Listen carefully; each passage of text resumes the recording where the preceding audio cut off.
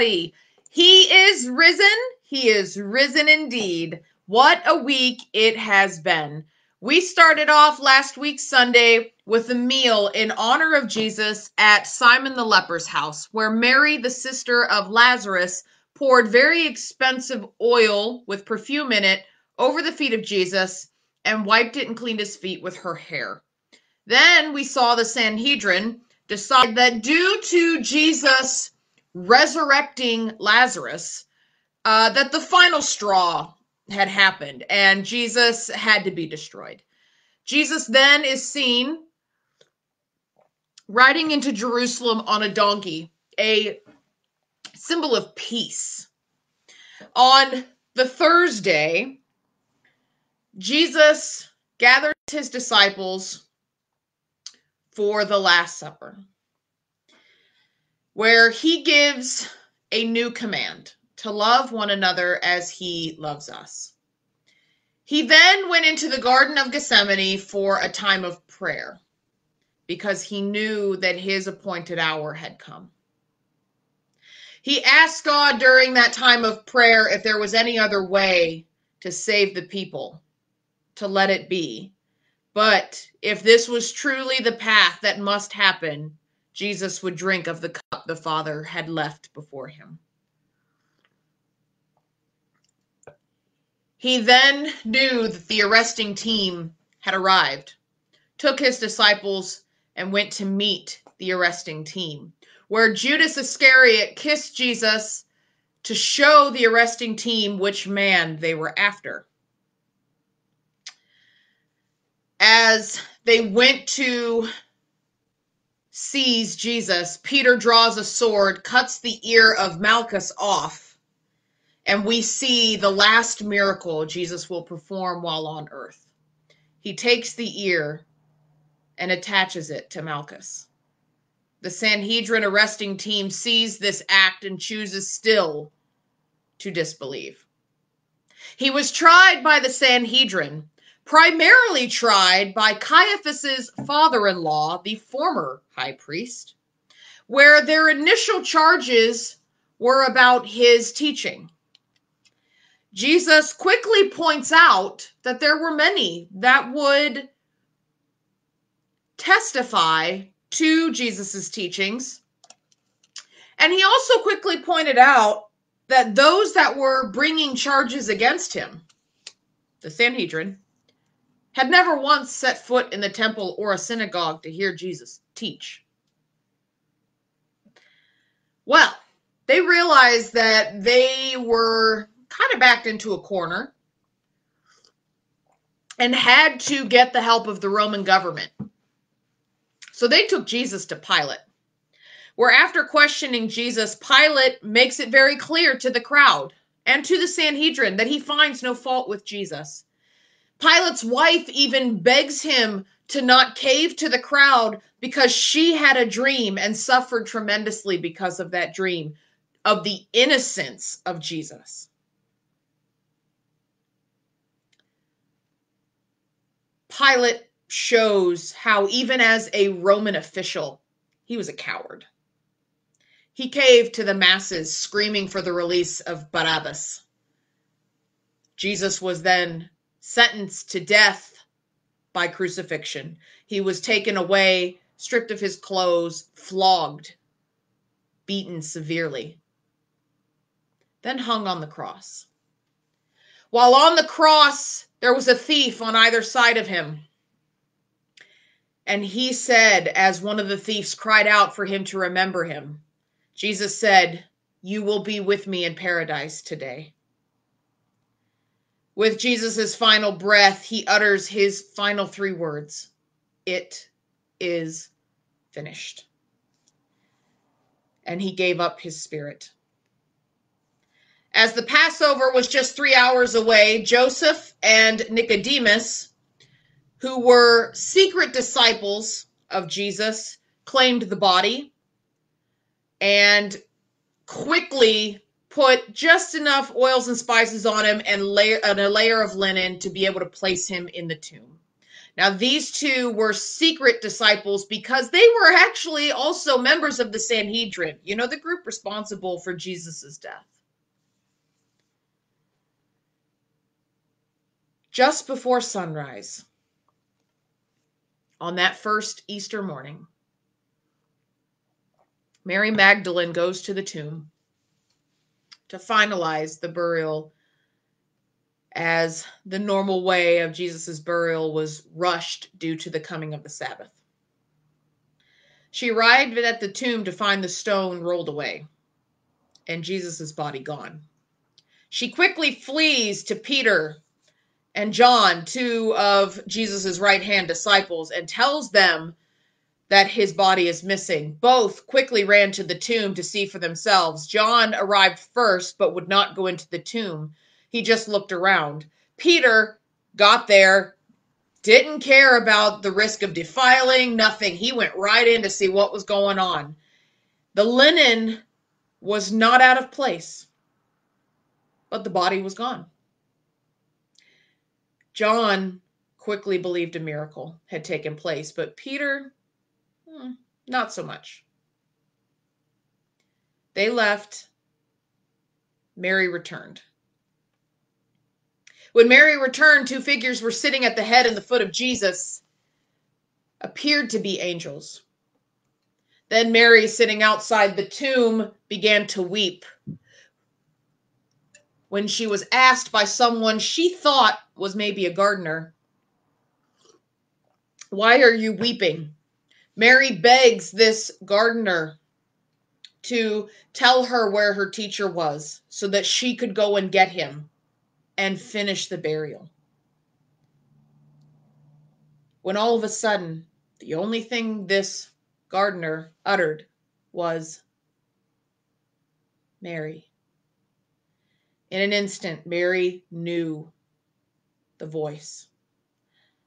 She looked up and yelled, "Rabboni," meaning teacher. Her eyes may have deceived her, but her ears did not. She realized that by the sound of his voice, her teacher was right in front of her. She then understood that he had indeed risen and was instructed to go and tell the others. Our scripture today comes from the Gospel of Luke, the 24th chapter, verses 36 through 53. It reads, "While they were still talking about this, Jesus himself stood among them and said to them, 'Peace be with you.' They were startled and frightened, thinking that they saw a ghost. He said to them, 'Why are you troubled? And why do doubts rise in your minds? Look at my hands and feet. It is I, myself. Touch me and see. A ghost does not have flesh and bones, as you see I have.' When he had said this, he showed them his hands and his feet, and while they still did not believe it because of joy and amazement, he asked them, 'Do you have anything here to eat?' They gave him a piece of broiled fish, and he took it and ate it in their presence. He said to them, 'This is what I told you while I was still with you. Everything must be fulfilled that is written about me in the law of Moses, and the prophets, and the Psalms.' Then he opened their minds so they could understand the scriptures. He told them, 'This is what is written: the Messiah will suffer and rise from the dead on the third day, and repentance for the forgiveness of sins will be preached in his name to all nations, beginning at Jerusalem. You are a witness of these things. I am going to send you what my Father has promised, but stay in the city until you have been clothed with the power from on high.' Then he led them out of the vicinity of Bethany. He lifted up his hands and blessed them. While he was blessing them, he left them and was taken up to heaven. Then they worshipped him and returned to Jerusalem with great joy, and they stayed continually at the temple, praising God." We're dealing with two very different types of faith. There is a faith that needs to have an assurance. And there's another faith that needs to share a firsthand experience. Now, the first type of faith, the assurance faith, it paints this picture that we need Jesus to almost be right by us, like a protective parent, a protective friend, a protective sibling, when we're terrified of what is happening around us. So anytime we're feeling fearful or anxious or confused, or we're dealing with the sinfulness that comes with our human nature, Jesus stands with and among his people. Knowing Jesus is standing with us, we have this reassurance that we are loved, that we have peace, even when dealing with difficult situations. Jesus has this ability of calming any situation in a world that can be very cruel and chaotic. He takes it upon himself to bring us peace, hope, when we feel trapped inside our own little bubbles. After all, he came to his disciples saying, "Peace be with you." The other faith that's kind of hinted here is this faith that requires a firsthand experience. And I often kind of refer to this as the Thomas faith. And what I mean by that is, out of all of the disciples, after Mary fled and told the disciples what she then experienced at the tomb after Peter and John left, the disciples were talking as they were walking back to their house. There were conversations. They were starting to go, maybe this is happening. Maybe he did rise. Thomas is the one disciple that really was like, until I can put my finger in his hand and put my fingers in his side, feel where he was nailed to the cross, feel where the spear stabbed him in the side, I don't know how y'all even think this is right. Jesus appears to them and invites them to handle his body, invites them to make sure that his physical resurrected body was indeed real. Jesus went as far as to eat with them. And this part of our scriptures cracks me up because it is the most human side we see of Jesus. Jesus is going, how am I going to get these guys to figure out that it's actually me? I'm not a ghost. Hey, y'all got anything to eat? He's like, let me have something to eat. I'll prove to you that I'm real then. He sits there and eats right in front of them to show that he is indeed real and resurrected. The disciples were not convinced he rose from the dead, but at the same time, it's kind of hard to argue with what they're seeing right in front of their face. The joy of his potential resurrection filled them, yes, but part of them thought this has got to be too good to be true. Those who believe without seeing are truly blessed. Maybe there is a need in the world for us to strip the clothing that comes with this religiosity, this strong religious feeling or faith or belief. If we were to do this, if we were to strip away the extreme religious feeling or the extreme religious beliefs, we might have a chance to encounter, receive, and even come face to face with the risen Lord in a newfound nakedness and allow him to come to us, allow us to be humbled in front of him that he may clothe us in the faith that we are supposed to have. We need to get out of our own way. We need to look at our priorities. Where is God in our life? Are we clothed in God or are we clothed of the world? Are we praying to seek the solutions God has for us, or are we pulling the coward Pilate way and taking the easy way out?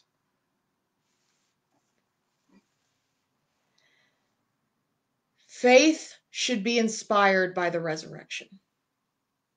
Our faith should result in a continual want to praise God. The message of Easter is a difficult one to hear, but it truly is a simple one to understand. We, as a body of Christ, are loved so much that Jesus died at the hands of religious men to save us. Jesus allowed for egos, for authority, for power trips and power struggles and dismissal of God's teachings to be the reason that he had to die on a cross, the most humiliating and painful death possible. People who were crucified were done so to send a warning message. It was to make a mockery of them and to warn others, this is what will happen. Through his sacrifice and his teachings, we now have a duty. It is up to us to walk alongside one another, walk along a path filled with prayer, to be the voice of love and justice and freedom, because that is what Jesus died for us to be free of our sins and allow us to have a brand new chance every day.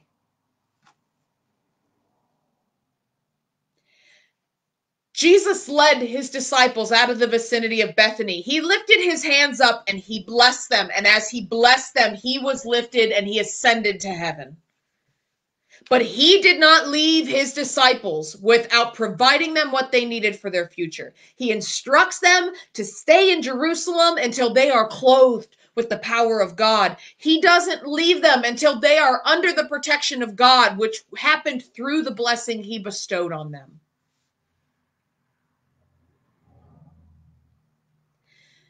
These same disciples that Jesus came and blessed and clothed with God's power, clothed with God's protection, were the same disciples that the minute Jesus was arrested, vanished. From the time of Jesus's arrest to the time Jesus rose from the dead, the only thing we know about his disciples is that Peter denied him 3 times and Judas took his life.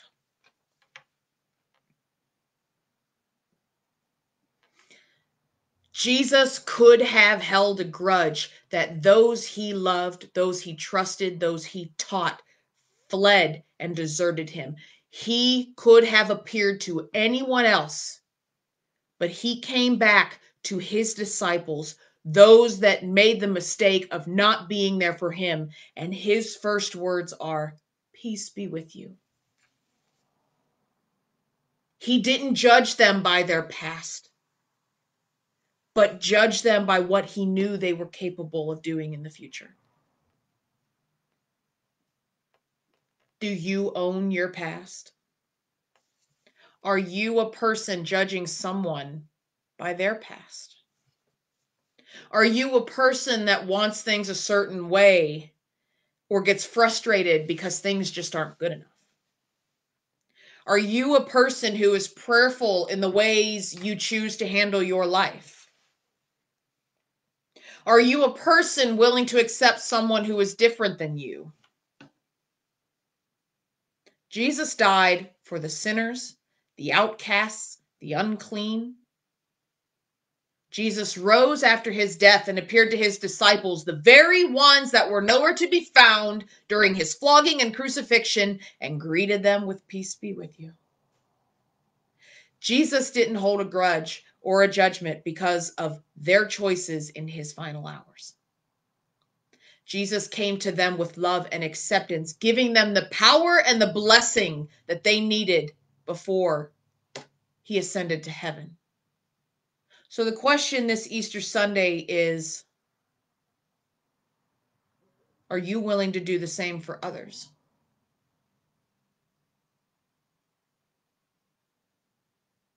It's up to us. I hope all of you have an amazing Sunday and an extremely happy rest of your Easter day. God bless all of you. See you next time.